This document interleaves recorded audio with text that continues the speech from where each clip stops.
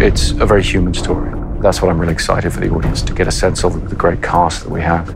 I love the relationship we have. When you're in a scene, it's free and it's intimate. Yeah, it's fun. I thought about what it would be like to have to leave everyone you love behind, what it would be like to have to live a life where you live cut off, always telling yourself that you're doing it for the greater good. I was very moved by that.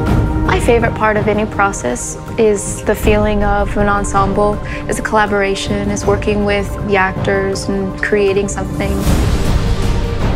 There's such a great ensemble feel to this cast. I came in late enough that when I met with Chris, he had the headshots on the wall of who was there, and I got to see that, you know, it was McConaughey and Anne, and Lithgow was on there, Michael Caine.